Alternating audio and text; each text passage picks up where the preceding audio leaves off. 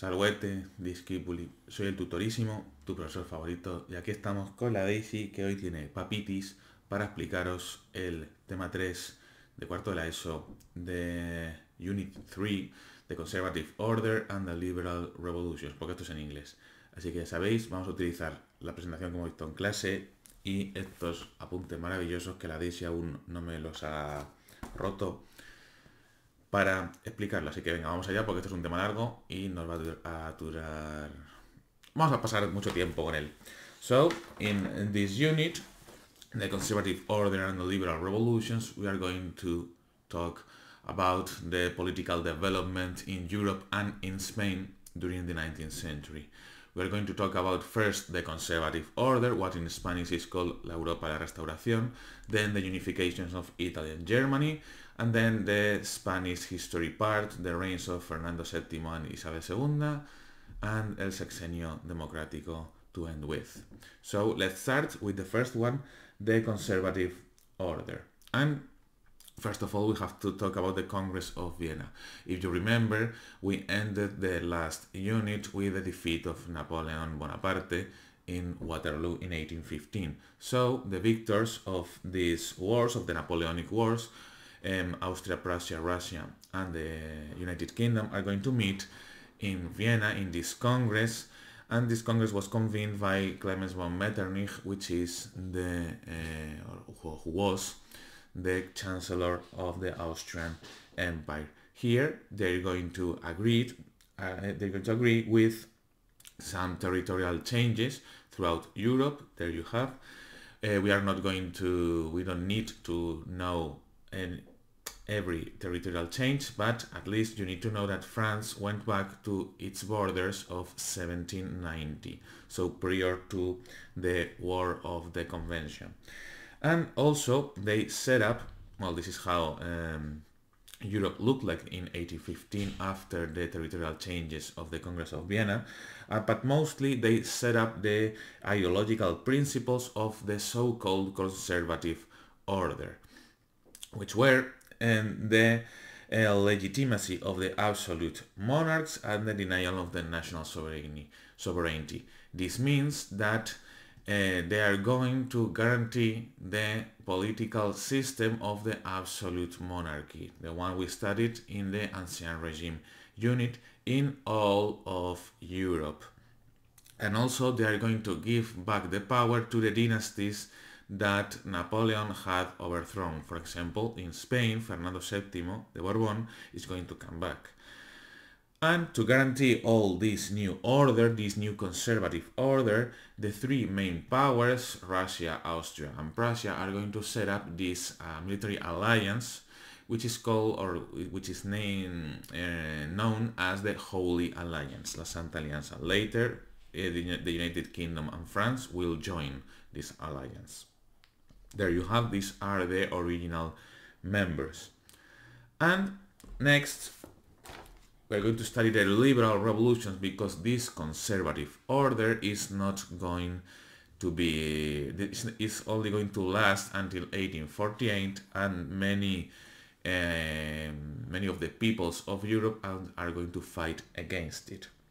So the principles of liberalism and nationalism are going to be the main opposition forces to this conservative order, and there are going to be several revolutions in three waves, 1820, 1830 and 1848, and they are going to try to set up new liberal regimes, or at least new countries, because also this is the time of nationalism. So, as I said, there are three main revolutionary waves. The first one in the 1820s, there were in several points of Europe, but mostly the most important countries are Spain, Naples, Portugal, and Greece. It all started with the pronunciamiento del coronel Riego, del general Riego. We are not going to spend a lot of time here because we're going to study it later, but he managed to force Fernando VII to establish a liberal regime, el trienio liberal, and this is going to be destroyed, this new regime, by Los Cimirijos de San Luis. It's a French army commanded by, or it was ordered by the Holy Alliance to give Fernando VII back his absolute power. In Portugal, they managed to draft a new constitution in 1822. In Naples, also a liberal regime, but they also suffered the intervention of the troops of the Holy Alliance. This time they were Austrian. And in Greece, it was the nationalist revolt of the 1820s, and they managed to get their independence. They achieved independence from the Ottoman Empire later in 1829. Then, in 1830, the main countries which are going to have revolutions are France, Belgium, and Poland. It all started in France, where Charles X, the little brother of Louis XVIII, who was the king that came back after the defeat of Napoleon, he was reigning as an absolute monarch, and with this uprising, this revolution in Paris, they are going to set up a new monarchy, this time, and this is the famous picture, this time with another dynasty, with Louis Philippe I of Orleans. This is called the Monarchy of July. And he reigned from now on as a constitutional monarch with a liberal regime instead of the absolute monarchy of Charles X of Bourbon. Also, Belgium is going to achieve independence from the Kingdom of the Low Countries, because after the Congress of Vienna, both of these countries, the Netherlands and Belgium, formed a single country, the Kingdom of the Low Countries. But since 1830, they are going to establish a new country, which is Belgium, the actual Belgium. And also Poland is going to try to gain their independence. This is also a nationalist revolution in this case from the Russian Empire, but they are going to be unsuccessful. Finally, in 1848, there's a huge wave of mostly nationalist revolutions all over Central Europe, and this is called also the Springtime of Nations. And again, the main or the most important country is going to be France, also Austria, in which Metternich had to step down. But in France, the monarchy of Louis Philippe I of Orleans is going to be abolished, and they're going to set up the Second Republic after this uprising. And the first president is going to be the nephew of Napoleon Bonaparte, which is Louis Napoleon Bonaparte. First, he's going to be the president of the Second French Republic, but in 1852 he's going to proclaim himself as Emperor of the French with the name of Napoleon III of the Second French Empire. Also, in the rest of Europe, we are going to have nationalist uprisings. For example, in Berlin, they are going to look for the unification of all the German peoples. Also in Vienna, in Hungary, they're going to try to establish their own Hungarian state, and also in Poland, again, they are not going to be successful, and also in the north of Italy.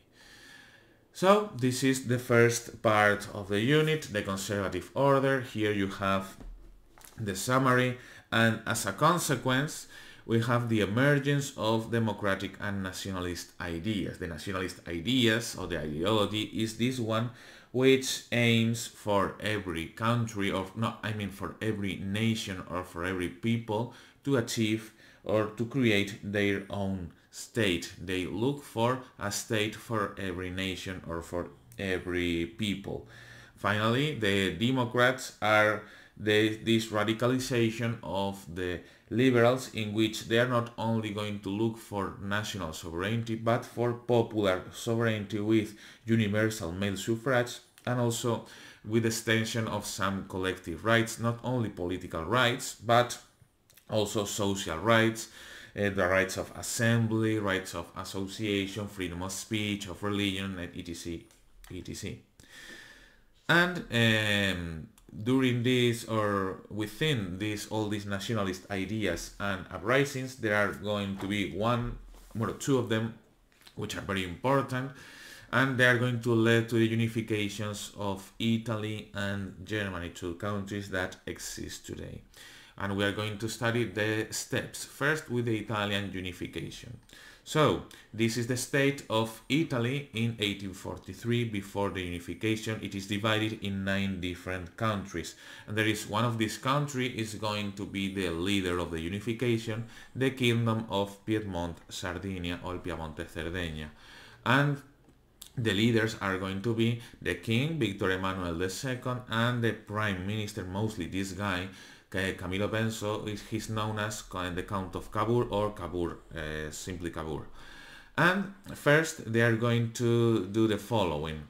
First, they are going to set up an alliance in 1859 with France to fight the Austrians. And because of that, and because of their victories in Magenta and Solferino, they are going to sign peace and incorporate Lombardy to this territory here. They're going to get Lombardy for the Kingdom of Piedmont, Sardinia, but in exchange they are going to lose these 2 regions, the Nice and the Savoy, which are going to be ceded to France in exchange for their support.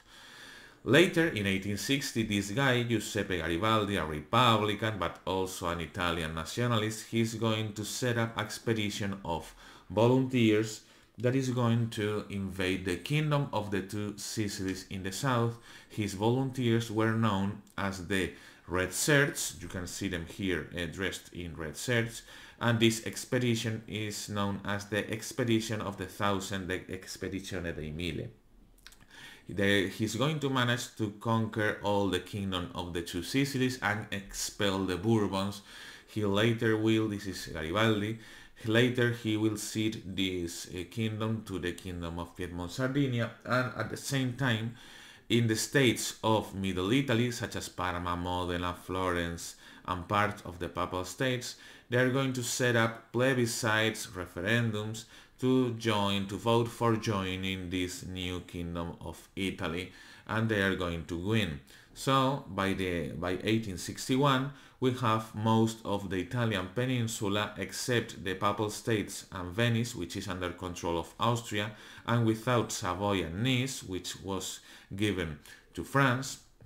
We have actually the Piedmont proclaimed the new Kingdom of Italy with Victor Emmanuel II as its first king, and the capital in Florence. So after that, Italy is going to intervene in the 7 Weeks' War. We will see that in the unification of Germany, and because of their victory, the Prussian and Italian victory, Italy is going to get Venice from the Austrians in 1866. So we only have left the Papal States with Rome, which is going to be conquered in 1870, taking advantage of the situation that Rome was not helped by the French, because the French were fighting the Prussians in the Franco-Prussian War. So the Italian troops are going to enter Rome, annexing the Papal States, and finally by 1871 we have almost all of modern Italy united. And these are the steps. Then we have the German unification. In this unification, starting in 1864, well, we have that all this red line is the German Confederation. This is, these circles, the areas in which the German culture, the people with German culture lives. And there are going to be 2 main countries with German culture, which are Prussia and Austria. And Prussia is going to be the leader of the unification, mostly the King William I of Prussia, and Prussia with 2 S's, and his Chancellor Otto von Bismarck. So what are the steps? First, in the Dano-Prussian War, both Austria and Prussia altogether they were allied. They invaded and conquered these 2 countries, these 2 duchies, Schleswig and Holstein, from the Danish, and they're going to administer both of them by themselves. But 2 years later, they're going to fight each other in the 7 Weeks' War in 1866. And in the Battle of Sadowa, the Germans defeated the Austrians, so they could unite all of northern Germany, and this was called the Northern German Confederation. And finally, 4 years later, in 1870, there's going to be a war versus the French, versus the Empire of Napoleon III, Napoleon III, I mean, the Franco-Prussian War, and the Prussians are going to destroy the French in mostly after the Battle of Sedan, in which Napoleon III, I mean, was captured. So after that, the Prussians are going to enter Paris, and the Second Reich, or the Second German Empire, is going to be proclaimed in Versailles in 1871 with Wilhelm I as Kaiser, which is the German word for emperor. And after that, the last German states joined the newly formed German Reich, and also the French annexed the Alsace and the Lorraine, these Orange territories, from the Prussians annexed this territory from the French, and they remained German until the First World War. So this is how Europe looked like in 1871. We have the German Empire already formed with Alsace and Lorraine, and we also have the Kingdom of Italy united with the great powers, France, which now is a republic again, the Third Republic, United Kingdom, Austria, Germany, and Russia. This is, these are Italy and Germany, the personifications of the nations, and this is the summary again. I remember that you can pause the video, or you can watch, or you can look at this summary in the presentation, which is in the aula virtual. And now we start with the final part of the unit, which is the Spanish part, with the reigns of Fernando VII, Isabel II, y el Sexenio.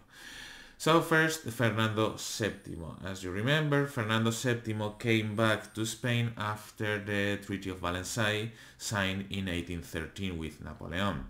He came back the following year, in 1814, and he went to Valencia instead of going to Madrid, because in Madrid, if you remember, there was Cortes, and there was the 1812 Constitution waiting for him. But he went to Valencia because he knew he had supporters there, and he received the support of some 69 absolutist deputies from the Cortes, because they handled them this document, which is called El Manifiesto de los Persas, and you can recognize it because it starts like this: era costumbre en los antiguos persas pasar 5 días, bla bla bla bla bla. They asked the king, Fernando VII, these deputies, to rule as an absolute monarch. So, because of this, and because of the support that some general gave him of the army, el general Elío creo que se dice, in 1814, he rejected the constitution of 1812 and ruled as an absolute monarch. And this starts his first period, which is called El Sexenio Absolutista, starting in 1814, ending in 1820. And in this period, a lot of these liberals were persecuted, and most of them organized the so-called pronunciamientos. And this is a type of Spanish military revolt in which some regiments revolted against the monarchy and proclaimed a liberal regime. Most of them were unsuccessful, and some of them had to flee to other countries, like in France, like Espocimina or Juan Díaz Porlier, and some others were shot, like Luis de Lacy. But there was one who was successful, el pronunciamiento de Rafael de Riego en Cabezas de San Juan, provincia de Sevilla, in 1820, which started a new period in the reign of Fernando VII, known as El Trienio Liberal, that lasted 3 years until 1823. So this pronunciamiento forced Fernando VII to sign or to swear the Constitution of 1812 and to rule, as a liberal monarch. They also created the National Militia, which is a corps of liberal volunteers to defend the new regime and the Constitution. But as you remember, we have, and as I mentioned before, and the Holy Alliance intervened in Spain, particularly with a French army called Los 100.000 Hijos de San Luis, commanded by El Duque de Angulema, or the Duke of Angoulême, which in 1823 entered Spain and reestablished the absolute monarchy of Fernando VII. So now there's the third period, which is La Década Ominosa. Ominosa means horrible, terrible, bad, and in which Fernando VII again returned to absolutism, and also he kept now more harshly, he kept repressing the liberals. In the meantime, the country had gone bankrupt, and we had the problem of the independence of the American colonies. This also, well, and also more pronunciamientos. This was the main problem because during the Spanish War of Independence, some of these countries started their independence wars, and during all the reign of Fernando VII, we had to fight los libertadores. And it ended in 1824 with the Battle of Ayacucho, where Peru gained their independence. These are some of the leaders: Bolívar, San Martín, Battle of Ayacucho, blah blah blah blah blah. We only kept, a ver el mapa, Cuba, Puerto Rico, and in Asia the Philippines. So by 1833, Fernando VII is about to die, but he only had 2 daughters. But the law, the Salic law, which is a law that comes from the reign of Felipe V, prevented them from reigning because they prevented women to take on the throne. So the heir was going to be his little brother, El Infante Don Carlos. But he signed the law which is called the la pragmática sanción. In 1830, that rejected or repealed the Salic law, so the future Isabel II could reign. And this is going to create a problem during the reign of Isabel II that we are going to see. So Fernando VII died in 1833 and Isabel II came to power, but in 1833 she is 3 years old, so there's going to be a regency, and the regency of her mother, which is María Cristina de Borbón dos Sicilias, the last wife of Fernando VII. But this is the little brother of Fernando VII, el Infante Carlos María Isidro. He's not going to accept la pragmática sanción, and he's going to claim the throne for himself. Thus, he's going to start, which is called the First Carlist War, la Primera Guerra Carlista, in 1833 and lasted until 1840. The Carlists were strong mostly north of Spain, in País Vasco, Catalunya, and El Maestrazgo, and his main military commander was Tomás de Zumalacárregui, but he died early in the city of Bilbao. The liberal commander, which is going to be Espartero, the liberals supported María Cristina because she promised them to rule as a constitutional monarch in exchange of their support, and Espartero is going to win the war against the Carlists, and he's going to sign peace in the so-called Abrazo de Vergara or Convention of Vergara in 1839 with the Carlist General Maroto. The war is going to last 1 more year because Cabrera still kept the resistance in El Maestrazgo. And this is Espartero en Madrid with the balls, ¿no? Tiene los huevos más grandes que el caballo Espartero. This is the reason. So, now in the political point of view, this is María Cristina with Isabel II. María Cristina first ruled with the moderates, because we have moderates and radicals, which are called progressives in the Spanish liberals, but the liberals wanted to gain power, So there was a revolt, which is called el Motín de la Granja, La Granja San Ildefonso, in 1836. So Maria Cristina had to give the power to the progressives. And these progressives were led, at least in a political way, by Juan Álvarez Mendizábal, who took several political measures. The most important one was the desamortización. A desamortización is the confiscation of property. In this case, the confiscation of church property and the later selling of it in public auction, en pública subasta. With this, he managed to put into work some lands who were not productive, las manos muertas, and also he gained money for the public treasury. Remember that during the end of the reign of Fernando VII, Spain had gone bankrupt. And also he drafted the Constitution of 1837, which is a progressive constitution, even though it has a census suffrage, but it created el Congreso y el Senado.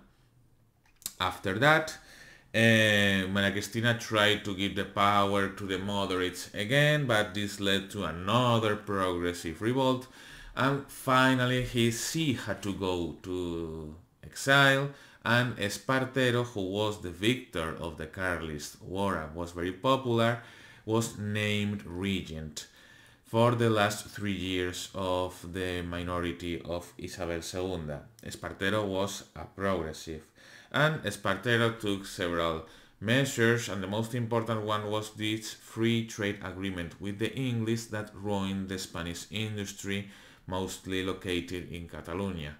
And they revolted, and Espartero no tuvo la mejor idea he had the idea of bombing Barcelona from Montjuic.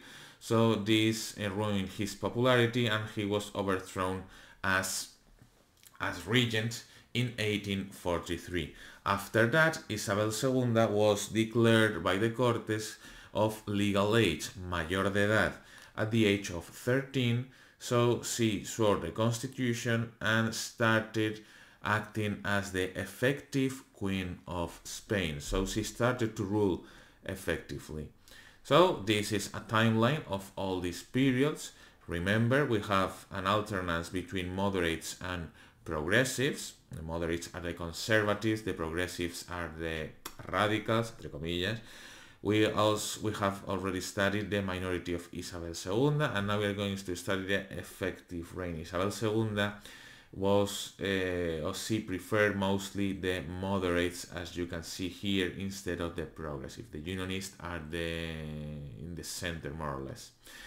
And the leader of the moderates is going to be Ramón María Narváez, while in the progressives we have several leaders, Mendizábal, Espartero, and later Juan Prim. In the 1850s, there's going to be a new political party, La Unión Liberal de O'Donnell, and later we are going to see the Democrats and the Republicans by the time of the sexenio. And these are the ideas of these two groups inside or within the Spanish liberal movement. So the first years of the effective reign of Isabel II are going to be controlled by the moderates of Narváez, the first 10 years until 1854.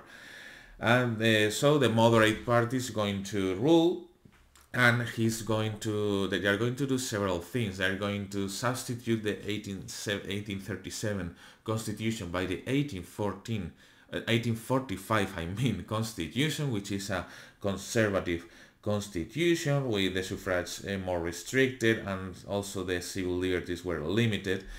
And Narváez took several measures. He centralized taxes, he created the penal code of 1848.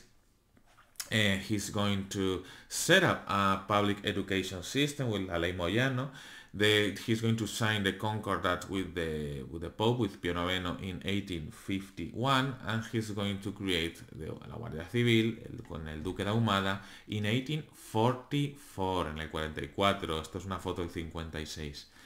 and to protect to maintain law in the countryside. So this government went very authoritarian, and also they were very influent in the elections, and they cheated on the elections. So the progressives only could get back to power with a military uprising, and this uprising, this pronunciamiento, is going to be performed in 1854 by General Leopoldo O'Donnell, and it's going to take place in Vicálvaro, and that is why it's called La Vicalvarada, los cuarteles de Vicálvaro.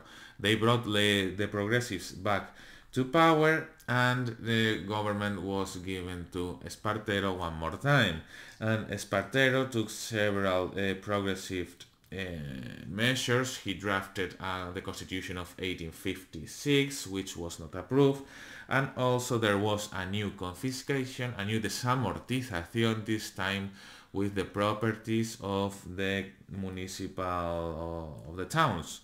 This is called the desamortización de Madoz, which was the Minister of Public, the public treasury. Also, he drafted the General Railway Law, la Ley General de Ferrocarriles, in 1855, which boosted the railway system in Spain. The first trains were in Barcelona in 1848, Barcelona-Mataró, the second Madrid-Aranjuez in 1851. So it expanded, this new law expanded a lot the railway net. Ay, Dios mío, Daisy, mira aquí. The railway net in Spain. And after that, after these 2 years, the government was given to Leopoldo O'Donnell with his newly formed political party, La Unión Liberal, somewhere between the moderates and the progressives. And during his rule, he intervened a lot in foreign policy, in the foreign conflicts. For example, he intervened with France in Indochina. We also intervened in Morocco and get some lands from them. And we collaborated in the establishment of the Second Mexican Empire with Maximiliano I as an emperor. Salió mal. And also, well, in some other places, in República Dominicana, in Chile, etc. But the important thing is, after that, he alternated the government with Narváez, and the government ended. At the end of the reign of Isabel II, there was a crisis. And mostly an economic crisis starting in 1866. And in this same year, most of the opposition to the rule of Isabel II, they met in the Belgian city of Ostende and signed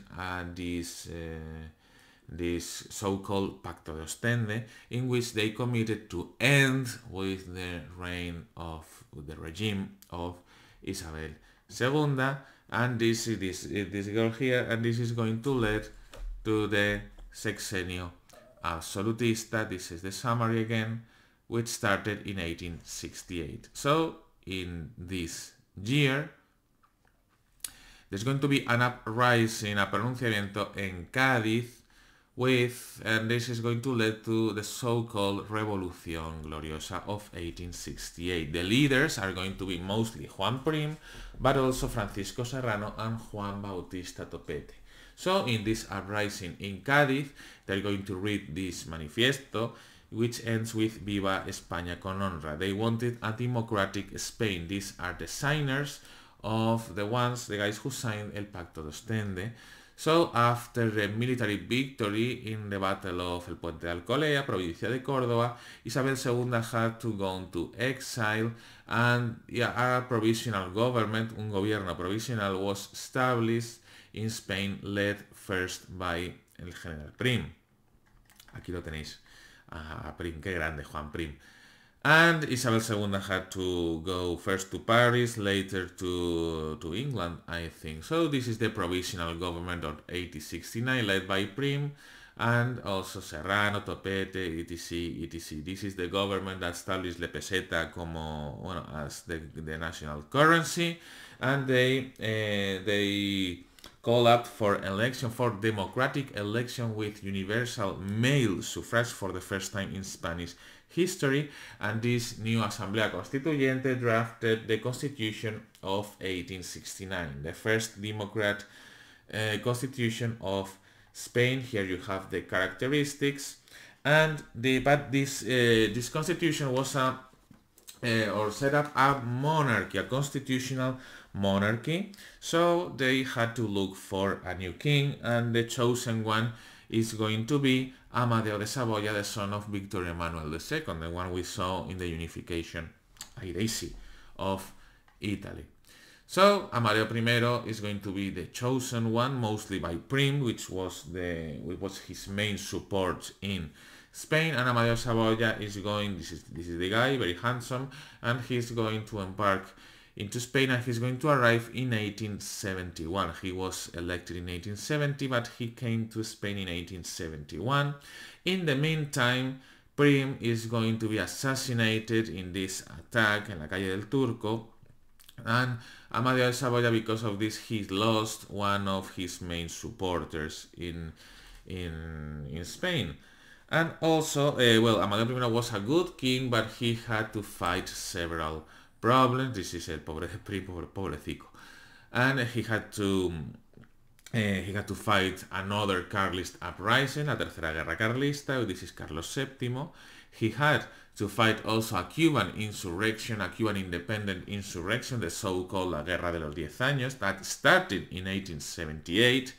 And also he had to suffer some other terrorist attacks, and after that he also had to face the opposition of the Republicans and the moderates, and after 2 years he was tired, he was not able to hold all of this, and he abdicated and gave the crown gave the crown back to the nation, to the Cortes. This is the text where he abdicated. So the Cortes met together, Congreso and Senado, and they proclaimed the first Spanish Republic, la primera República Española. This was a very unstable regime because he had to face all this opposition we have named, we have pointed out in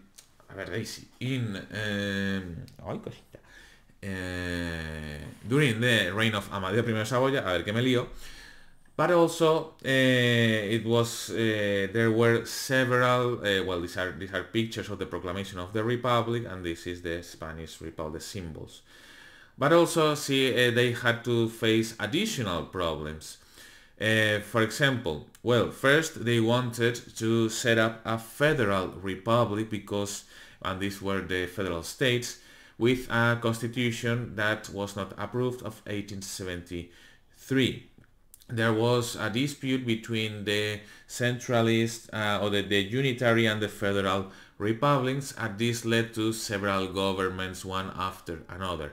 The 4 presidents of the First Republic, we have to know their names, were the following in this order: Figueras, Pi Margal, Salmerón, and Castelar. It had 4 of them during 11 months.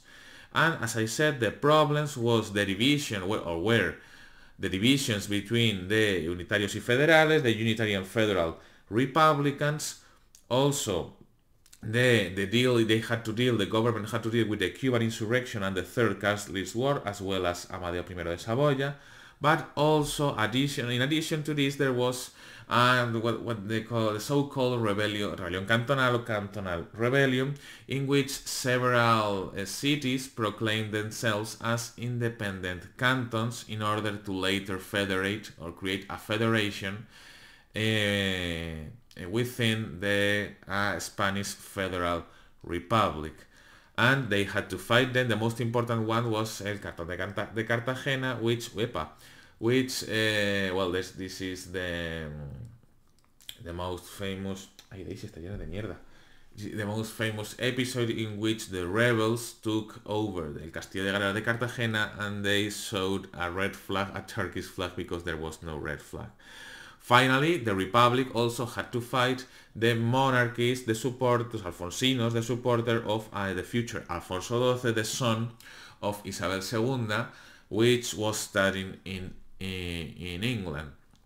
So this republic, this federal republic or democratic republic, ended with a military coup, el golpe del general Pavía, in January 1874. His troops entered the Congress and they established, they kept formally the republic by establishing a dictatorship of General Serrano, which is here he ruled as a dictator, was as by decrees, all the year of 1874 until December 29th, in which there was a pronunciamiento en Sagunto del general Arsenio Martínez Campos. He proclaimed he brought back the monarchy and proclaimed Alfonso XII, the son of Isabel II, as king.